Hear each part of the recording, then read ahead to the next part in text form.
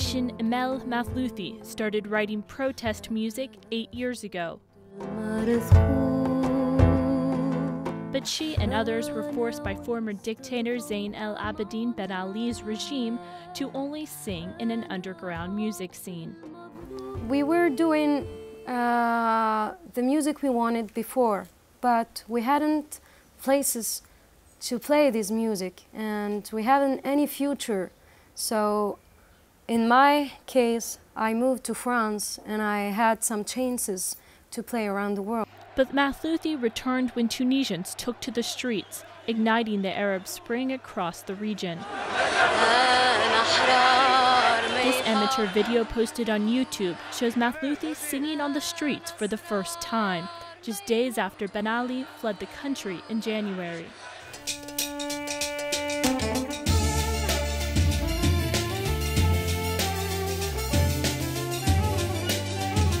Other Tunisian artists also began to sing more freely, like those in this music video, created with the support of the United Nations Development Program.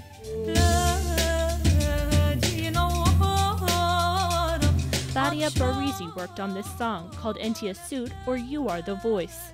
She says the artists were free to write what they wanted in this song, and she believes freedom of expression will stay that way in Tunisia.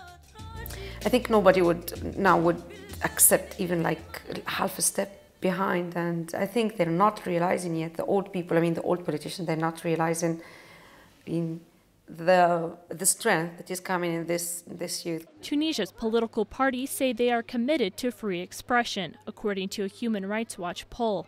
Under Ben Ali, some opposition party members ended up in prison. Human Rights Watch Eric Goldstein says the interim government has even loosened press codes. But he says freedom of expression may be affected by recent attacks by Islamist extremists on people they find offending Islam in the media. You know, it's partly an issue of law and order. They're scared to see people like that behaving like that on the streets. The rise of Ennahda has also raised concerns in the once extremely secular nation.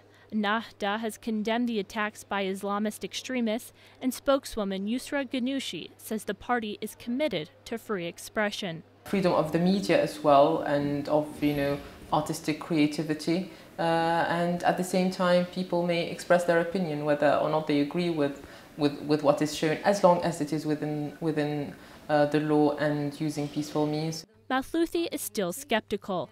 I really don't trust these words. I really don't trust these people. For me, politics should be politics and religion should be religion and personal to each person.